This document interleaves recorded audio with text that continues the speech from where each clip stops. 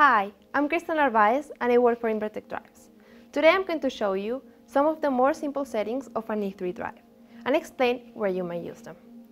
The E3 is a general-purpose drive suitable for many applications and is available in IP20 and IP66 versions. The first setting or parameter sets the maximum frequency. To access this parameter, we press and hold the Navigate button, which takes us to P1. A short press and we can see and adjust the value if necessary. Remember, if you go higher than nominal motor frequency, you will lose torque capability. I will set it to 45 Hz just to show how. Long press and navigate to return to the normal display. Then run the drive and we can see the maximum frequency has changed.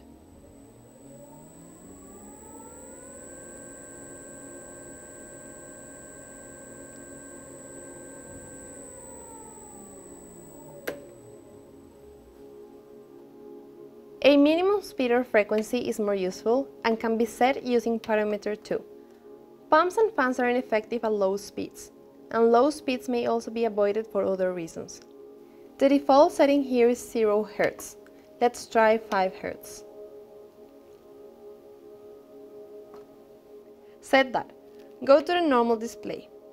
Now we can adjust the speed between 5 Hz and 45 Hz.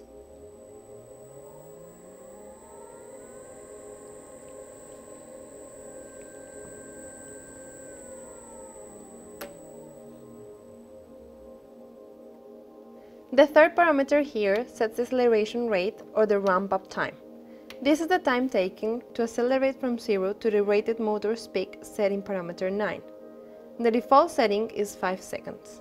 For a low inertia load, such as in a small machine, we might want to go faster. For a large inertia like a fan, we'll definitely need a slower acceleration rate. Not much inertia here, so we'll set it to half a second.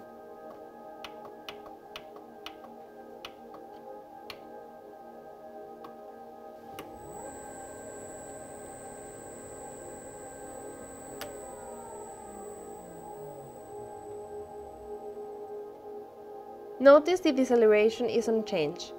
We will set that with parameter 4.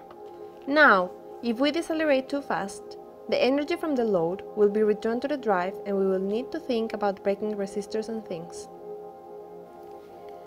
Be careful setting fast deceleration rates or ramp down rates with high inertia loads, such as fans.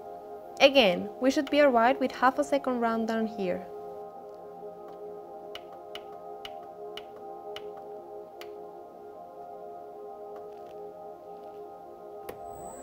So now we have some pretty fast response times to start-stop commands and speed changes. Very useful in packing, injection, modeling machines, etc. etc. At the moment the drive is set up so that it decelerates using the ramp down when a stop command is given. However, sometimes it's useful to disable the drive and let the motor coast to a stop. Maybe you have an external brake you want to apply quickly. Or maybe the load is high inertia and you want to coast to a stop in its own time. Setting parameter 5 to 1 will allow this to happen.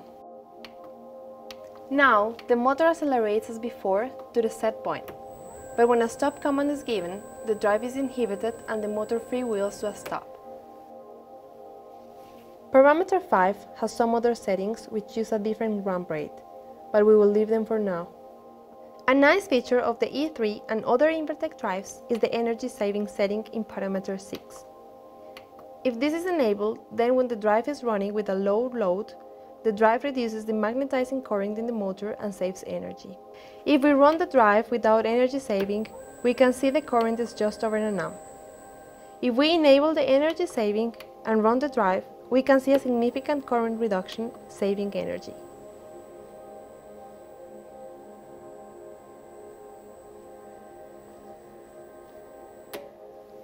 When the load increases, the magnetizing current is increased to supply the full torque.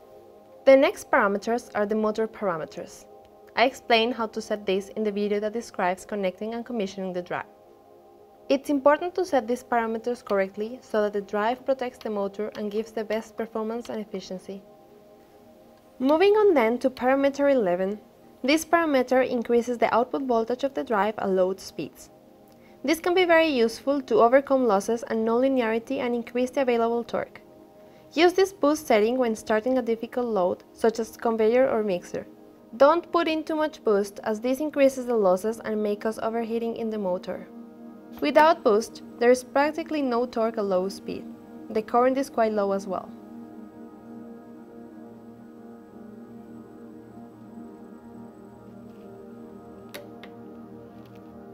Now put some boost in, say 10%, and you can see the current is higher and the torque is greater.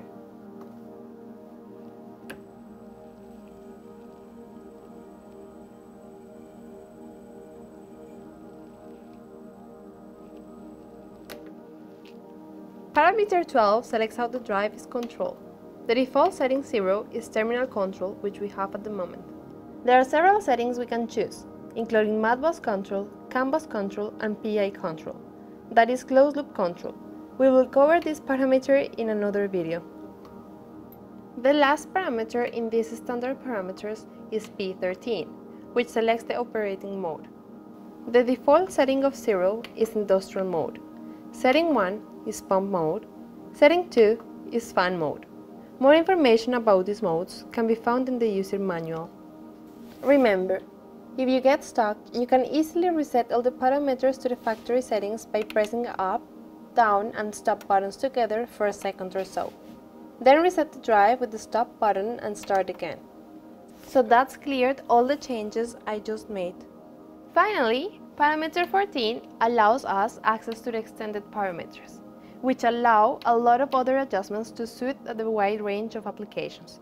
But we'll leave that for another time. There is a lot more information on the website. Take a look at invertekdrives.com. Bye for now.